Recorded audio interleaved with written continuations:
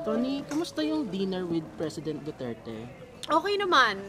First time ko siyang ma-meet in person. First time ko siyang makaharap at makasama sa ganung gathering. It was actually, Did you get to ask him anything? wala eh. Walang time eh. Ay, pagdating namin doon, naghintay lang kami sandali, nagsalita siya. May in-address siyang mga issue.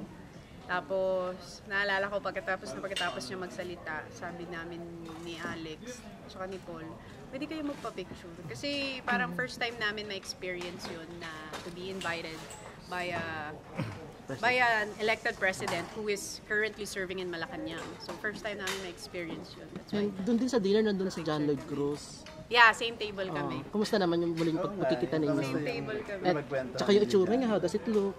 Ano naman, normal lang.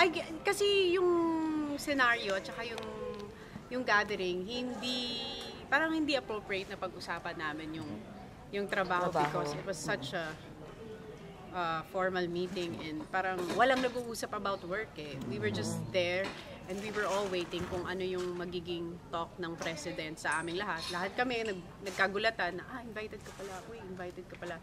Kasi it was such a private invitation na hindi namin alam kung sino yung mga makakasama namin. So, nagkakagulatan kami pag may dumadating, invited ka pala, invited ka pala. Hindi rin namin alam bakit kami yung mga napili na dumating because, I wasn't active during that whole campaign ng presidential. Hindi naman ako nangampanya,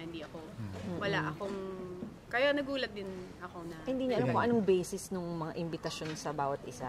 Oo, ang alam ko lang, siguro na-invite kami dahil kay Kuya Robin. Okay. Siguro feeling ko, Palas na po tayo, kailangan naman siya for PBB. Oo, pero hindi ko talaga alam kung ano yung basis kung bakit kami na-invite. Basta it was a private invitation na pinadala sa amin tapos. Pero worth it yung experience sa Malacañang kung titignan mo yung reaction ng, alam mo na, ng mga ibang bashers. Netizens. Yun nga ang okay sa wala kang social media.